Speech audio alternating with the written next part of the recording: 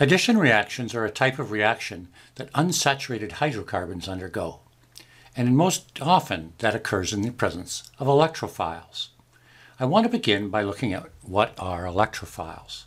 To get there, let's review something we've seen before. If we have chlorine bonded to chlorine and we subject it to UV light, the electrons that are in this bond will move. One will move this way and one will move this way. Hence I use the single barbed arrow. This is an example of what we call homolytic fission. This will then result in the production of two radicals, two chlorine radicals. So we'll get two of these. Now, if we take HCl, however, and subject it to similar conditions, we get both of the electrons moving towards the chlorine, hence a double barbed arrow. That will then result in the production of hydrogen, which has no electrons, so it would possess a positive charge. And the chlorine, on the other hand, will now have, I'll provide its Lewis formula here, a complete octet of electrons, one more than normal, and a negative charge. This means of splitting is called heterolytic fission. Hetero stands for different, so we have a different splitting versus the same splitting. This produces, as I mentioned, these two species, the hydrogen ion. The hydrogen ion is classified as an electrophile. It's electron deficient. It needs electrons, and it's therefore able to accept a pair from some other substance. Our chlorine, on the other hand, is what we call a nucleophile, and we've seen those before. They're able to donate a pair of electrons. Here's another example of heterolytic fission. This is similar to the one above, except I'm providing a region with a lot of electrons in it, very negative. That's going to cause the electrons in the bond to move. They'll move in this direction. They'll be repelled, making this end slightly negative and this end slightly positive. In this environment, when the electrons leave, they'll both move to this end, repelled by the electron cloud that's nearby. This will then result in the production of chlorine with a positive charge and chlorine with a negative charge. Again, we have a chlorine plus that's willing to accept a pair of electrons and a chlorine minus that's willing to donate a pair. So in this environment, I can induce a halogen to behave by heterolytic fission. What makes a good electrophile? Well, a good electrophile is a substance that essentially has a deficiency of electrons.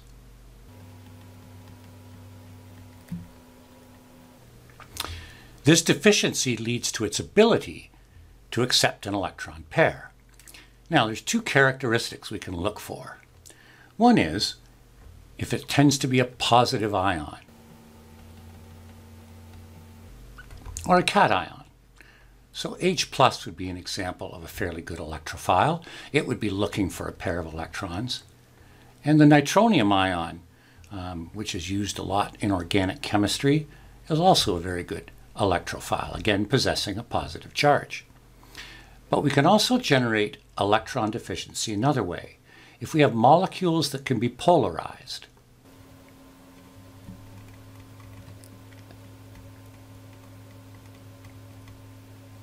For example, my HCl up here at the top. HCl is a polar molecule, with chlorine having a higher electronegativity is likely to become slightly negative and slightly positive.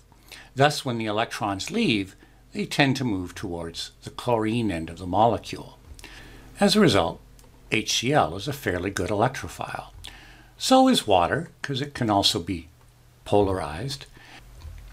And even halogens, as I've shown here, can be induced to create polar molecules in the presence of an electron cloud. So Cl2, Br2 are also examples of substances which could be classified as electrophiles. Let's pause for a moment and take a look at this sample question. Using structural formula, show the heterolytic fission of water. Identify the electrophile and the nucleophile. So let's start with our structural formula of the water molecule. In heterolytic fission, both of the electrons in the bond are going to move. And in this case, they'll move to oxygen because it has a greater electronegativity. That's then going to leave the hydrogen deficient in electricities. It would now be hydrogen with a positive charge, and the remaining OH combination would now possess a negative charge. So my electrophile would be this, and our nucleophile would be this. Let's now take a look at the importance of these in addition reactions. So, an unsaturated hydrocarbon is required for these addition reactions, and I can see that that bond there is unsaturated. It's capable of holding more hydrogens. It also is a very high density of electrons. That means we have a lot of electrons crammed into a very, very small space. As a result, a substance liking electrons, an electrophilic substance, would be attracted there. So here I have my electrophile with its slightly positive end and its slightly negative end in this case. And this slightly positive end would be attracted to this high density of electrons. What results then is the following. The double bond is broken, leaving but a single bond. There are my two original hydrogens, this one and this one, and now the hydrogen from the HCl will now accept that electron pair that's present there. They'll move up and join to that hydrogen. The chlorine now will be able to fill in the gap that's created for the second carbon when that double bond leaves. So there's an example of electrophilic addition reaction. So in this case, we have an unsaturated hydrocarbon, an electrophile, and in my example here, a halogenoalkane. So let's look at three different things that we could add. So as I've shown here, we could add a hydrogen halide. So let's say HBr in this case. So there are the original hydrogens.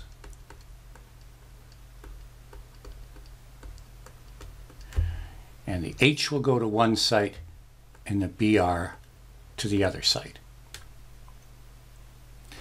We could also add water. Now this reaction also involves a bit of a catalyst, so we employ concentrated sulfuric acid. Again, we get but a single bond in our two hydrogens, I'll put them this way, from our original molecule. And now an H will attach to one of the sites and OH to the other sites. So in this case, I've created an alcohol. And lastly, let's consider we adding strictly a halogen. And in this case, again, our single bond is created with the two hydrogens, and a bromine would then attach to each one.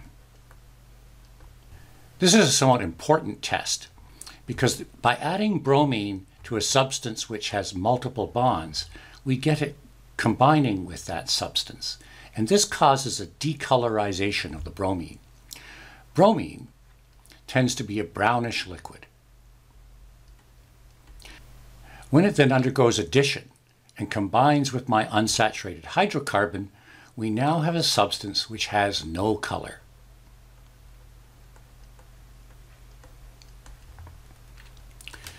This, by the way, is what we call a dihalogenalkane.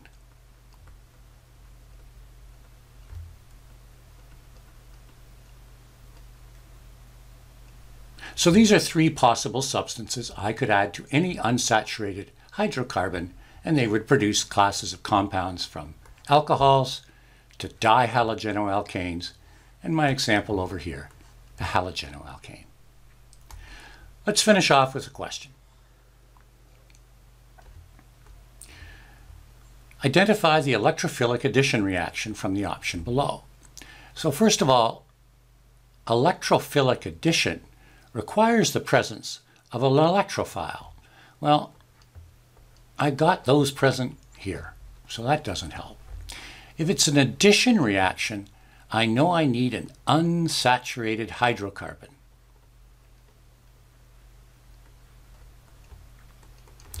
So that means I need something that's got either a carbon-carbon double bond or a carbon-carbon triple bond in it.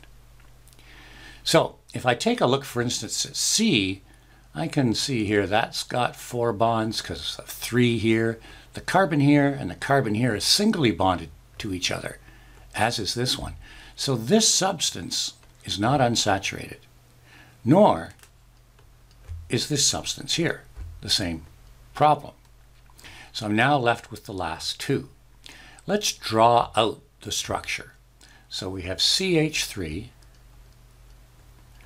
bonded to CH, bonded to CH, bonded to CH3. So this is where the double bond exists. So when this undergoes addition, what's going to happen is that double bond will break.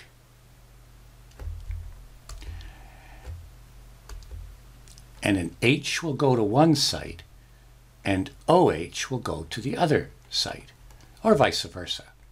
So that's what I'm looking for. The OH is going to attach itself in the middle of the chain, not at the end. So here I can see this OH is attached to a carbon that's at the end of the chain. Here the OH is attached in the middle of the chain. So as a result, I'm going to go with B.